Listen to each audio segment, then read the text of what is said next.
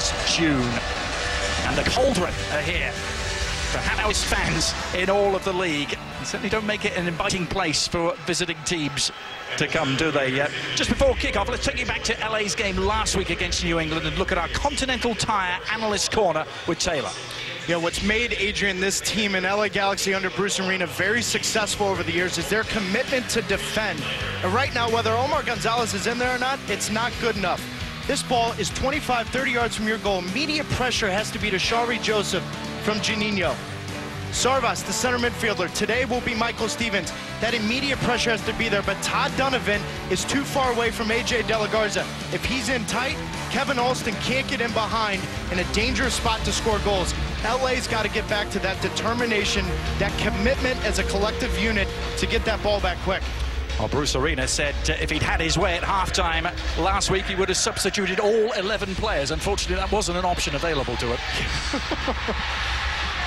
Peter Vermes, the opposing coach, tonight took over in August 2009, his third full season, and putting together a very impressive record. Of course, they were Eastern Conference champions, or rather top of the table at the end of last season. They lost the Eastern Conference Championship here on home soil to the Houston Dynamo. The Los Angeles Galaxy rather reeling with this 1-2 start, 3 home games and 2 defeats. Showed you New England from last week also lost at home to Real Salt Lake on opening day. They interspersed that with a victory against DC United. And all 3 of their games have finished 3-1 so far. As Edson Buddle will be looking to get amongst the goals. It's a fearsome front line again. Donovan, Buddle and Keane together. It is arguably the game of the season so far in MLS.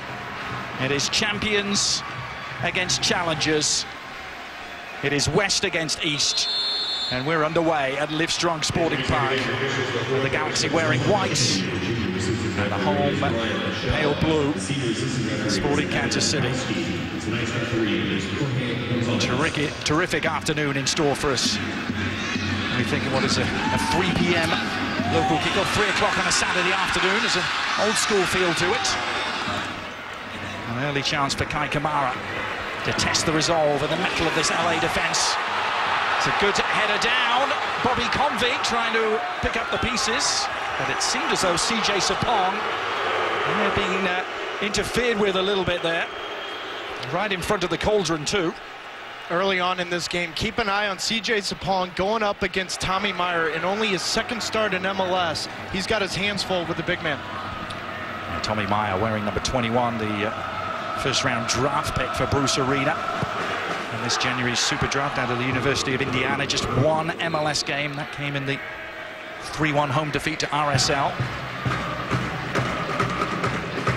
Edson Buddle back in the league, back amongst the goals he scored in that game, but it wasn't enough for LA.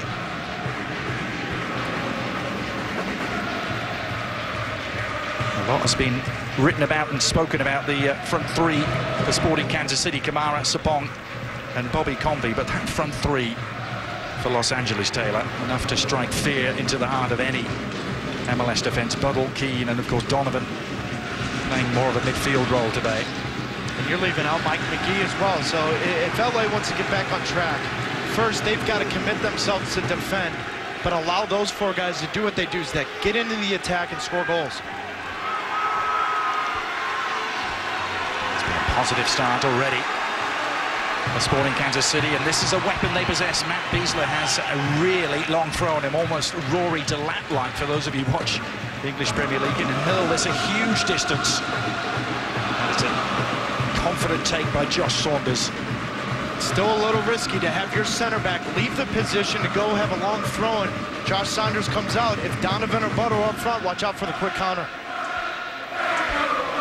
Saunders, who's taken over the number 1 role after the departure of Donovan Ricketts. He left in the off-season to go to Montreal.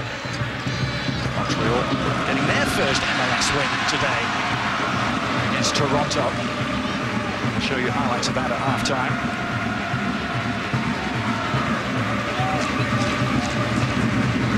AJ De La Garza, a lot of increased weight and burden of responsibility on his shoulders without Omar Gonzalez.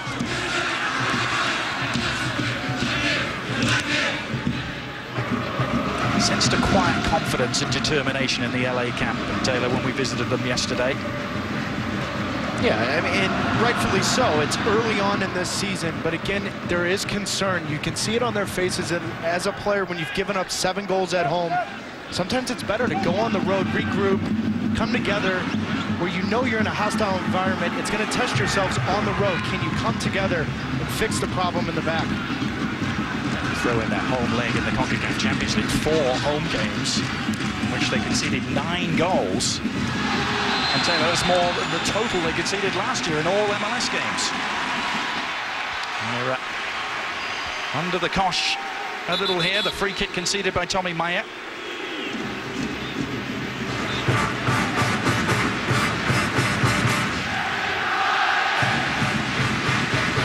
And the Cauldron see that as a signal to increase the decibel level. Graham Zusi, of course, has been in tremendous form. Over the man you think who might step up and take this. And he's not your traditional playmaker, Adrian. He can finish, get into the attack, and really score goals. 1 goal and 5 assists already for him. Zusi trying to tee it up. Nice little variation on the set play. Just touched behind as Julio Cesar was lurking. Good spot from Sean Franklin, not to get caught sleeping on the play. Zusi to come across and take the first corner in front of the Cauldron. 4th year in the league. He really exploded the second half of last season, Graham Zusi. Forced his way into the US national team reckoning in doing so. Though, able to let that run. It's a bit of improvisation from Julio Cesar.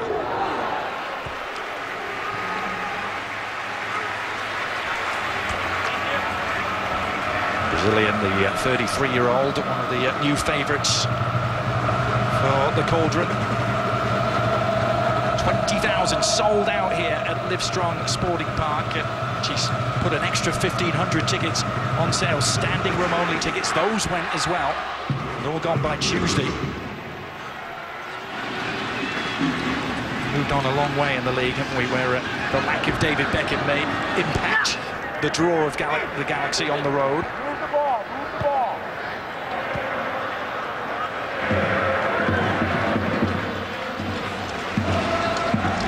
Jimmy Nielsen, his first touch.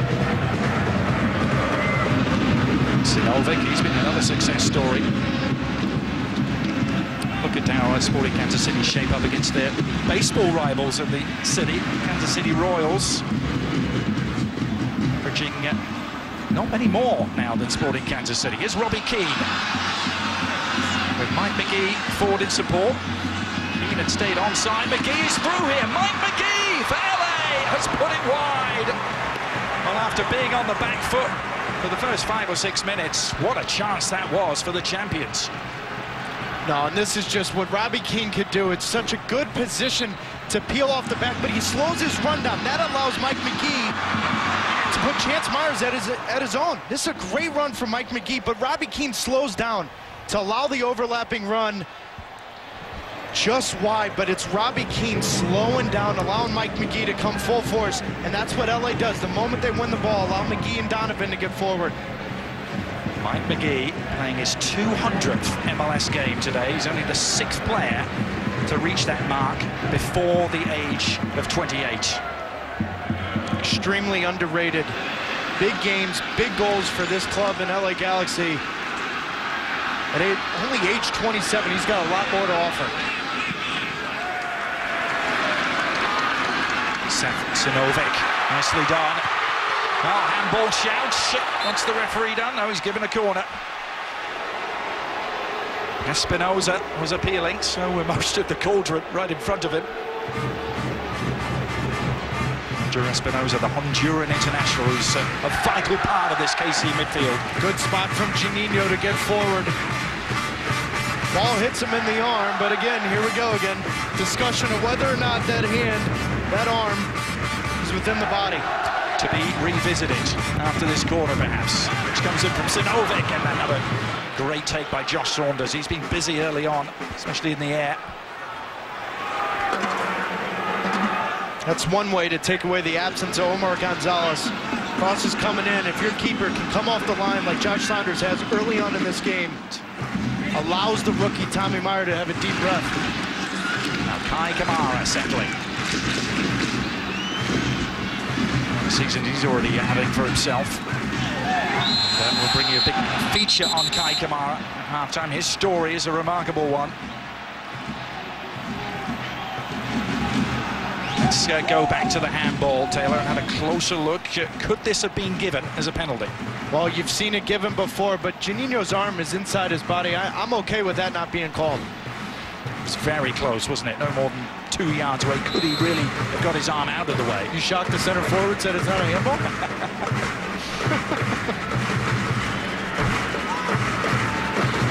There's another chance to really test the makeup of this LA defense. Still struggling to cope with life without Omar Gonzalez.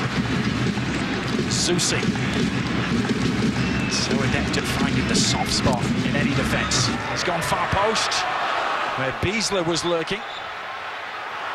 Oh, no corner. I'm not so sure LA Galaxy want AJ De La Garza marking up Matt Beasler inside the 18-yard box.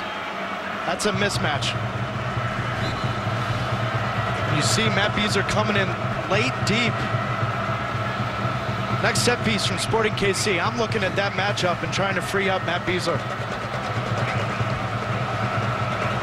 Beasler, the 8th pick of the 2009 draft out of Notre Dame, but he's a Kansas